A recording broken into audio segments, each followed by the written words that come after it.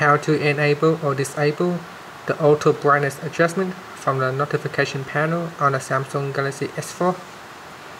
So if we go back to the home screen and then slide down the notification panel from the top of the screen, you can see here I can use the auto brightness adjustment.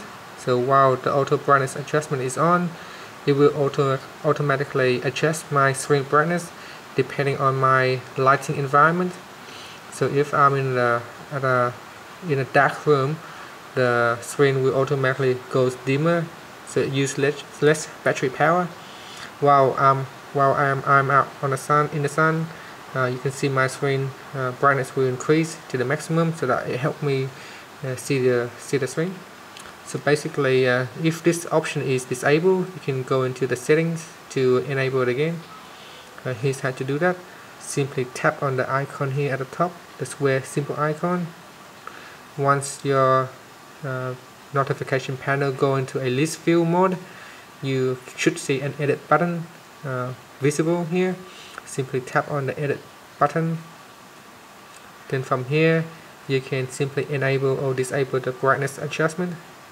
So just tap on the checkbox to enable or disable. When there is a tick, it means the brightness adjustment is enabled. And if you want to disable it, just simply deselect the checkbox. Now press on the home key to finish. Now if I slide down, you can see that my brightness adjustment has been disappeared from the notification screen. Press on the home key to finish. Thank you for watching this video. Please subscribe to my channel for more video tutorials.